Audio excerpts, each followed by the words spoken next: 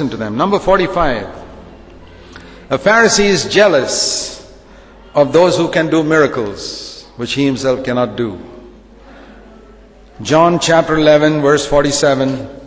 A Pharisee is jealous of those who can do miracles, which he himself cannot do.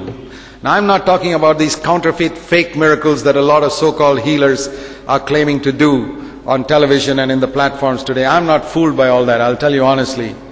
There are real miracles taking place today, but you won't see them on television. They are happening in the villages in North India, where people are going out with the gospel for the first time, just like in the Acts of the Apostles. All the miracles in the Acts of the Apostles took place where people went out with the gospel for the first time. The people forget that. And it's happening today in India, and it's happening without publicity.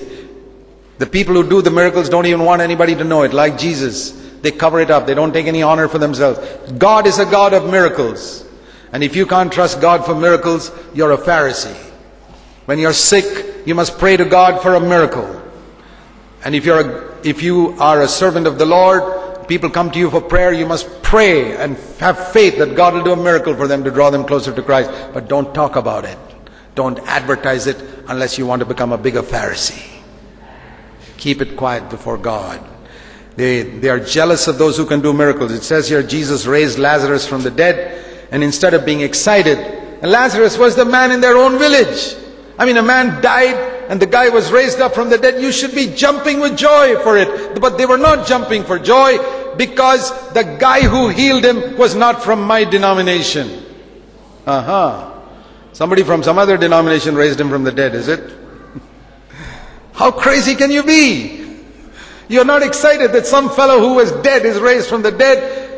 You wanted to be the person to raise him from the dead, and somebody else from some other denomination, Jesus, who belongs to this new group, he raised him from the dead.